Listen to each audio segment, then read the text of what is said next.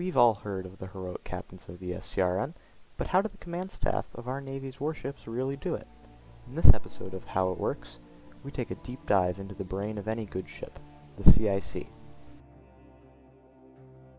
While often the most important and famous piece of the CIC, the commanding officer, or CO, is but one cog in the complex system involved in commanding and controlling a warship.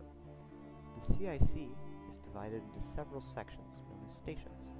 Each station manages a valuable subsystem or function for the ship. Stations include fire control, navigation, comms, damage control, helm, and air traffic control. Each of these stations is managed by the Central Command Section, located in the middle of the CIC.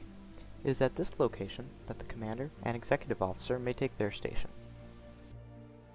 From this vantage point, the bridge officers may be easily issued commands to carry out by the command staff, who use a large display suspended from the ceiling to take in radar and target information.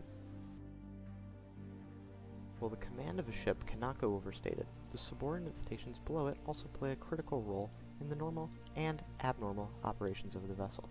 Starting our exploration of these substations is the most important, the helm. What makes a ship is moving. The helm is what facilitates this. Located in an armored box just forward of the main citadel of the CLC is this station. In this box are the primary controls used to maneuver the ship, in both sublight speeds and through FTL jumps. The helm is often the most independent station, being free to make evasive maneuvers or quick adjustments to ordered maneuvers, as well as filling in gaps between major orders issued by the CO.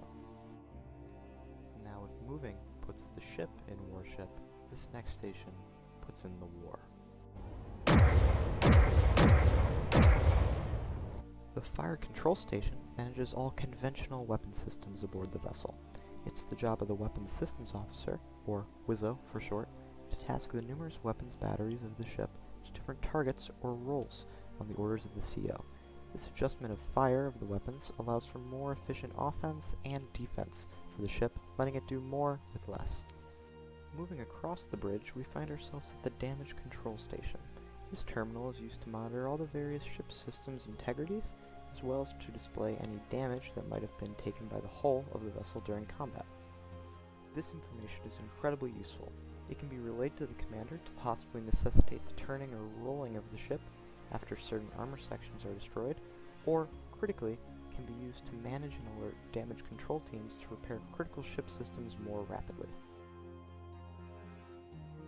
While internal communications are easy by way of proximity, talking to other ships, friendly or otherwise, necessitates a dedicated communications officer. Nestled in the corner of the CIC behind its own enclosed layer of glass to create a separation from the bustling noise of the rest of the command deck, the comm station provides a valuable verbal link to the outside world, relaying the command staff's diction over several forms of communication. While not located in the primary command center, the air traffic control station is located in the main hangar and is responsible for the coordination of all launch and retrieval operations for fighters, ensuring the safe and quick operation of the flight deck. And finally, the navigation station, which is located in the command pit alongside the command officers and serves to control the FTL systems, as well as operating as a backup helm in the unlikelihood that the armored helm is rendered inoperable. Hopefully you now have a better understanding and appreciation for the operations of a ship's command system, and may be better informed for both service and design, as well as more knowledgeable on the daily tasks carried out by our servicemen and women in protection of the Republic. As always, this has been How It Works. Fly safe out there, and remember to stay tuned for more detailed breakdowns.